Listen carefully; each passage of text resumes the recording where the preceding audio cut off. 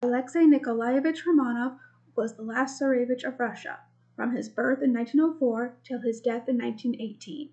Alexei was born at 1:15 in the afternoon on the 12th of August in 1904 at Peterhof Palace in St. Petersburg.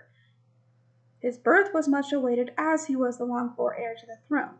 He was the youngest son of the 5 children born to Tsar Nicholas II and his wife Tsarina Alexandra.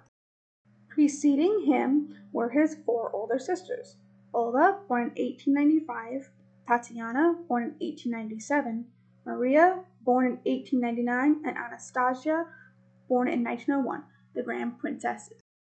A mischievous child, Alexei, being the baby and sole heir, was spoiled and often lorded over others with his position. As he grew, however, the child became much more thoughtful and considerate, and his tutor described him as a simple and affectionate child.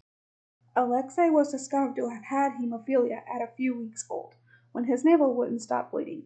It was suspected at birth when the umbilical cord was cut.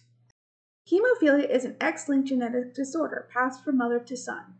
Because of the risk that came with falls, bumps, and cuts, at the age of 5, the Tsarevich was assigned 2 sailors to watch over him, Andrei Deravenko and Clementine Nagorny. Despite this, the prince was an active and happy child, in between times in the sickbed. Alexei also spoke several languages, including English, German, and French, though he much preferred to speak Russian.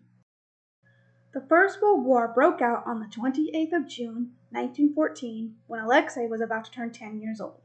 He spent the war with his father at Mogilev for long periods of time. He later joined his father at Stavka, relishing his time with the soldiers. He was given the title Lance Corporal in 1916, of which he was very proud. In February of 1917, the revolution began. Tsar Nicholas abdicated on the 15th of March, 1917, in favor of Alexei, but later changed it to his brother, the Grand Duke Michael. It is argued Nicholas did not legally abdicate on Alexei's behalf, and therefore Alexei was the last Tsar. The family was placed under house arrest, first in St. Petersburg, and then they were moved to Tobolsk, where Alexei had a sledding accident. He was confined to the wheelchair for the remaining weeks of his life. The family was later moved to Yekaterinburg, near the Urals, to the ominous named House of Special Purpose. On the night of the 16th to 17th of July in 1918, the family and 4 of their retainers were awoken and led to the basement. There, in the early morning hours of July 17th, Alexei, his family, and the 4 servants were executed by firing squad. He was 13 years old.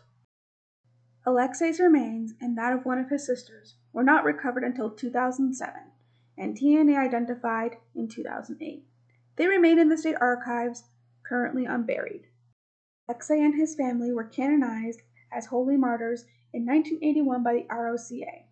In 2000, he and his family were also canonized as passion bearers. A church now stands on the site where the imperial family was murdered.